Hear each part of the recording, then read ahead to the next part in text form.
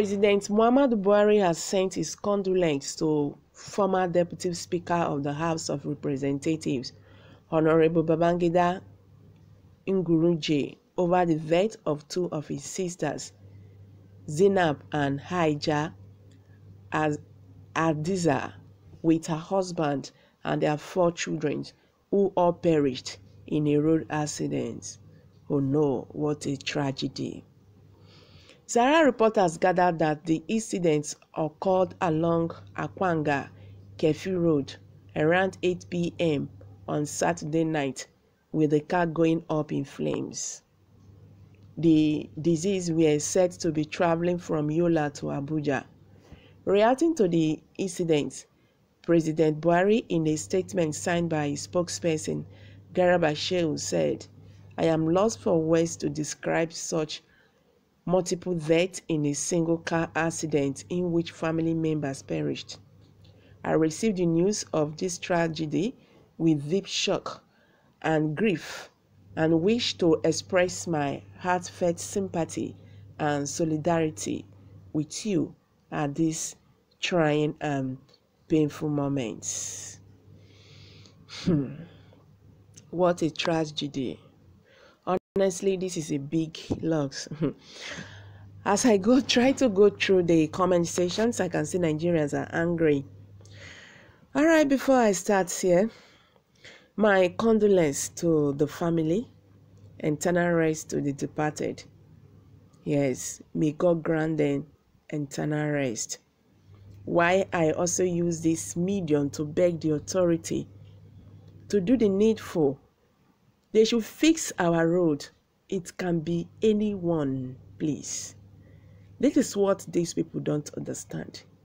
Anybody can be victim of all these things. Our roads are bad. See, there are some certain things that can be avoidable, like all this kidnapping on the road. It's because the roads are bad. If the roads are good, there will be kidnapping free on the road, unless the person find you come house or somehow someone come kidnap you. Unlike what is just happening now these days. You can't travel freely on the road because the roads are bad. All these people now use it as a tool, to trap down travelers. These are simple things that our government is supposed to understand, that these are the main causes of all this problem. The roads are bad. That is it. Our past leaders, our present leaders, they have failed us woefully. They have failed us. All these accidents, I know say Africa believe before you see them go say na witchcraft. Most times, it can be what we caused by our own ends. It's either you are overspeeding or bad roads. Because one can see go through roads that you don't really know their interest and all that. You don't really know about the road, not knowing that the roads are bad. You can be a victim of all these things. So what I'm just trying to say here is, anybody can be victim. They should not think that all the time then they fly. You not consign them. Look at what happened to this beautiful family. The whole family just perished in one day. I know I see here Nigerians are angry that the government is their fault. Yes, that the roads are bad because these people get named and not make you hear this one. There are so many 100 Nigerians that be dying every single day because of bad roads. Our government, I beg, make una try do something. You people run to Dubai. Dubai was not built by spirit. You people run to states. These people were built by, these places were built by human beings like you and me. All these places where you people they run, they go, they were not built by spirit. It was built by human beings. Not that we don't have the resources to keep all these things. But why is our own like this? Selfish interest. We don't know what happens tomorrow.